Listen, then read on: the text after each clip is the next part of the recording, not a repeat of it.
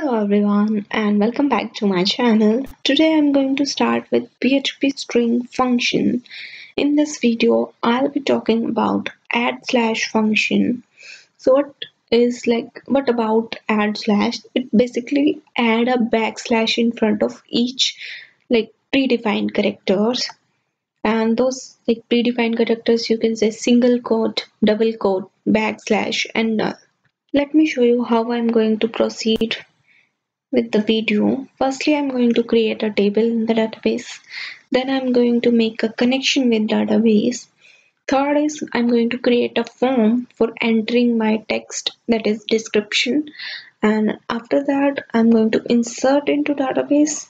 And while inserting, I'll be using the add slash function. So let me firstly show you that I have created one table, that is in ERP test, that is user task, and I have taken two columns. First one is ID and second one is description. With the type you can see description is text. Next I'm going to make a connection with the database with mysql connect, in which I'm passing the argument localhost, root and ERP test, and you can check the connection. And after that I have included my database.php in my index file, and I'm going to now start with the third point, that is I'm going to create a form where I will be entering my text. Now for that I'm write one div with class container, in which I'll be defining class row, and inside that I'll be defining call md12. Then I'm start with my form method post action. Right now I'm going to leave it blank.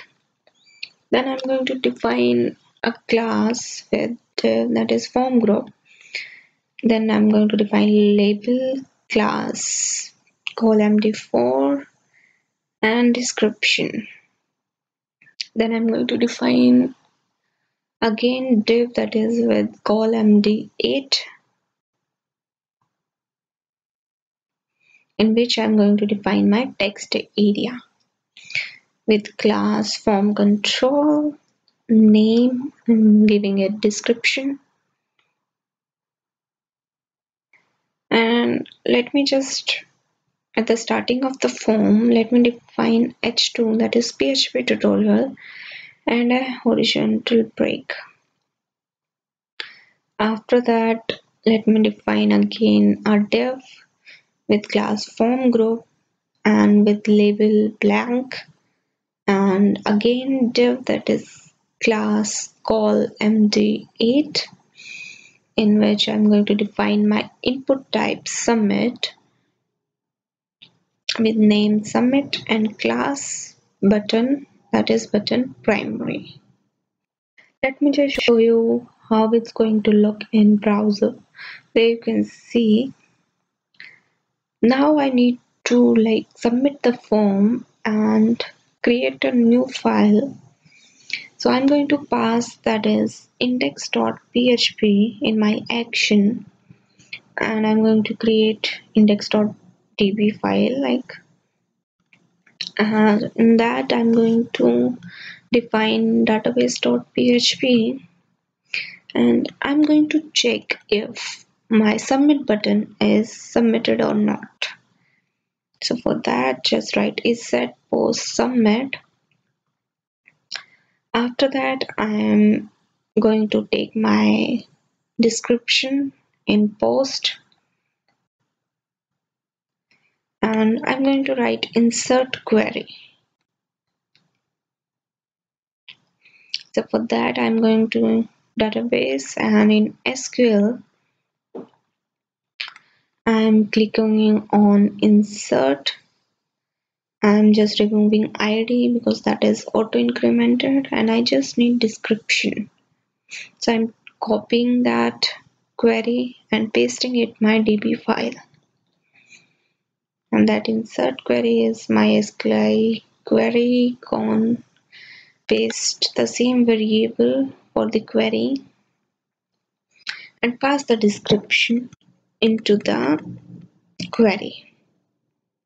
Just one more change I need to do is I need to change the text area that is required. And at last I'm going to pass the header, that is location index.php again. Open the browser and refresh. Now I'm going to write a description. Let's say this is a PHP tutorial, and submit that.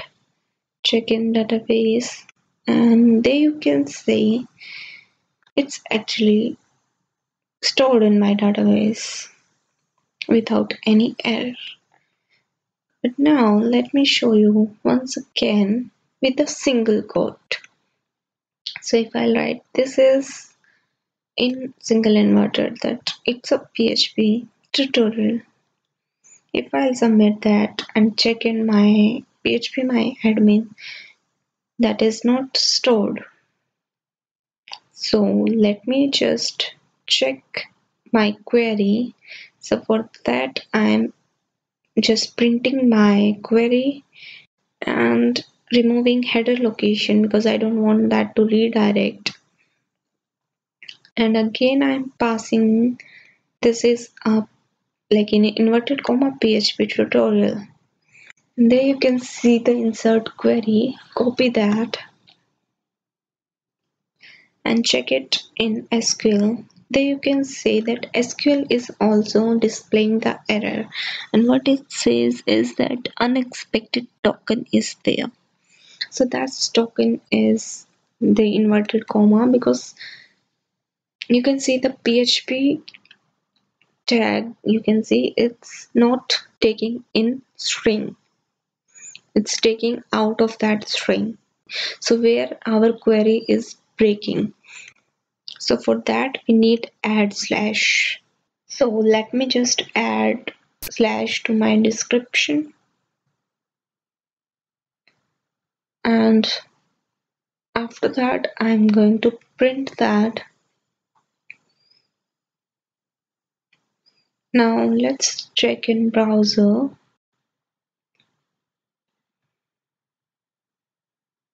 I'm going to again write a string that is this is a PHP tutorial, and now it's now there you can also again check the query, and now just check just before the like single inverted there is a slash, so means it will be like escaped and this will not be treated as a single quote, so our string will not break here.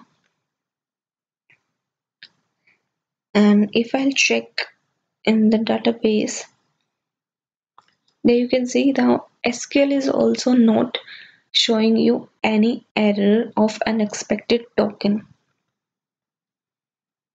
and it's now taking a complete query. And if I'll browse that, there you can see it's also inserted in my database. So that's how you can use add slash when you are dealing with any text area. I hope you like this video. Please like, share and subscribe to my channel. Thank you so much for watching.